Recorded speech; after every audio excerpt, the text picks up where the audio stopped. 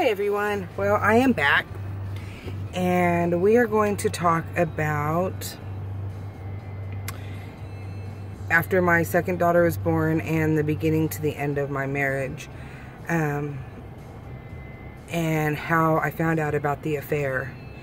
And then we'll stop right there and I will pick up about the responses and everything else on how he responded and acted after I found out. But what it came down to was, after the birth of my second daughter, we were fighting a lot, and I noticed that he wasn't home as much, and he was finding reasons to leave, and he was finding reasons to go to Walmart all the time, just little petty stuff. And to go to Walmart to get some dog food, he'd be gone for 3 hours. Like, who doesn't take no one 3 hours? And so, or he would be working a job and I would try to call him and he wouldn't answer his phone. And when he finally called me back, he would tell me he was sleeping, or just excuse after excuse after excuse. And I remember begging him to work on our marriage and telling him, you know, we have 2 beautiful kids and I don't feel like he really wants this marriage anymore. And he would tell me that he did, and that he loved me and he loved our kids and that he wanted this marriage and blah, blah, blah. And it was a lie, legitly a lie. I went to an extra job of his, and he found out I was there because he did an extra job at a restaurant, and he got really mad that I had went there to eat, which made no sense to me, because I kind of felt like, why does it matter that I'm at a job that serves food, whether you work here or not? Well, to find out that the girl he was cheating on me with worked there. So with that being said, he didn't know if she was there or not. So God forbid if the mistress and the wife meet, why I had his children and his ex-wife, because I was best friends with his ex-wife and his son with us.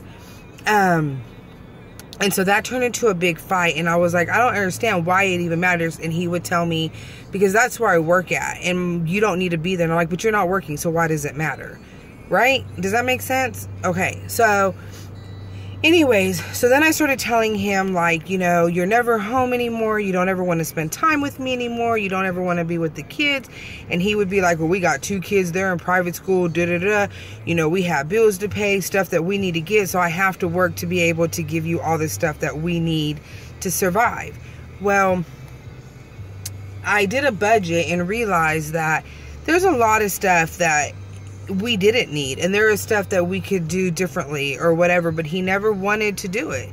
He just never participated. And I left him because something just didn't feel right in my gut. So I left him, and he came to my friend's house at like 4 in the morning begging me to come back.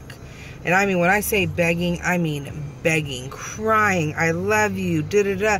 And I was like, no, you don't. I know there's somebody else. And he would always tell me that it's my hormones, or it's this, or it's that. And so I told him to just go away, and I had to think about it, and I would make a determination later on if I wanted to come back or not. So anyways, I ended up going back again and trying to work it out with him again. And it never happened. Well, one night he had went to Walmart to get dog food and to get some movies that had just come out on DVD, and he ended up sending me a text message saying, meet me at the doors, or I'll meet you at the doors, or something like that. So I ended up calling him and asking him what he's talking about. Well, he tried to throw one of his friends under the bus, not realizing that him and I are friends too. And he tried to say, oh, well, he bought a gun and he's going to meet me at Walmart and show me this gun at the door. Okay, what person's going to bring a rifle to the doors at Walmart? And this is before the open gun where you can walk around with an AK-47 and nothing would happen to you. Like, this is before that time frame. So was no one going to walk up in Walmart with a rifle in their hand thinking everything was going to be okay, regardless of what their profession is or not? That ain't going to be okay. Especially in plain clothes. That is not going to be okay. And so I told him, I'm not stupid, and I know you're having an affair. You need to end that affair now. It needs to end now before you screw yourself and she ends up pregnant or you end up catching something. And he was like, I'm not having an affair. I'm not having an affair. I love you. Duh. So I believed him. Because I didn't have hard evidence. You know what I mean? And I just had my assumption. And so even though I didn't physically go to the guy and say, hey, were you meeting my ex at the door at Walmart? I wasn't going to do that, put him on blast like that, because I was too nice of a person. Now, let me get into a relationship now and let a dude try to play stupid. I'll put him on blast on Facebook, Instagram, Snapchat, newspaper, Craigslist. I'm putting him on blast. I'm not playing this game no more. But anyways, don't get me all crazy nowadays. So beyond that, you know, I knew at that point. So to me, I had started to plan my getaway kind of thing. Well, then all of a sudden, one night we had got into this explosive fight. I mean, explosive. So he decided, well, I'm going to go commit suicide like an idiot. So he goes in the closet and he gets his gun and he starts playing with his gun like he going to shoot himself. So it got to a point where I had 2 kids at home. They were crying. They were scared. So I called his dad. Like I said, they live next door. Do not ever live next door to your in-laws. Big mistake. So his dad came over, and I was packing my stuff, and I was packing my kids' stuff, because we're going to leave. I'm done. And he had called me a whore, told me I was a piece of crap, I was worthless, just on and on and on.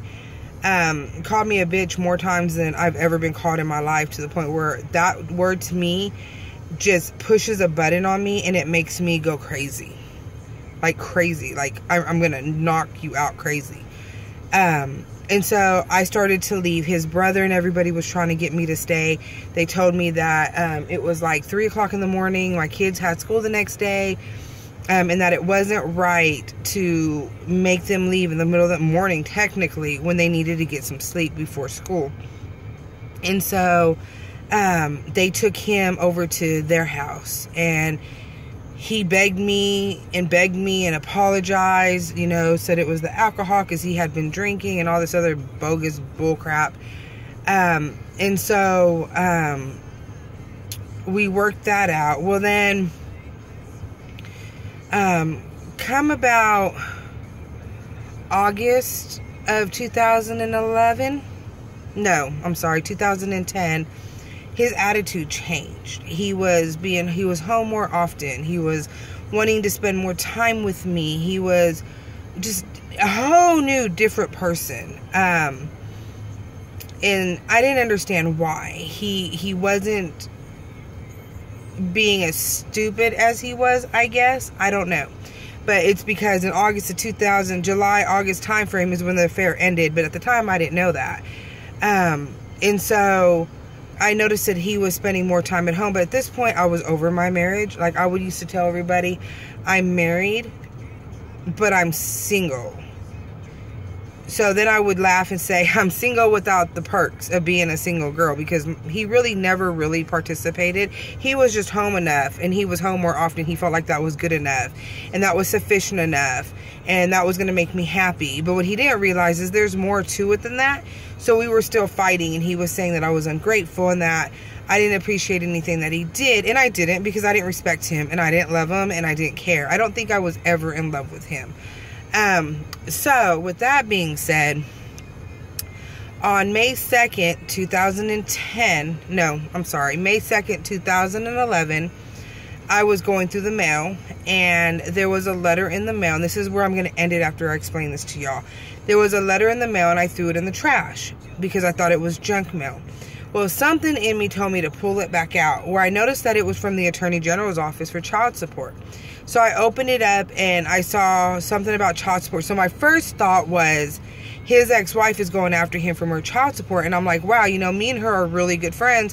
Why didn't she just talk to me and say, hey, I need more money? Or at least give me a heads up that she's going after him for more money, right? Okay. So at this time, I didn't know who it was. It clicked out who it was and what was going on, like I said, May 2nd, 2011 at 7:02 p.m. It was my mom and dad's anniversary. And when I looked at it, I noticed that it had her name, her son's name, but I didn't look at the possibility of who the father was. So I was like, okay, well, it's not his ex-wife.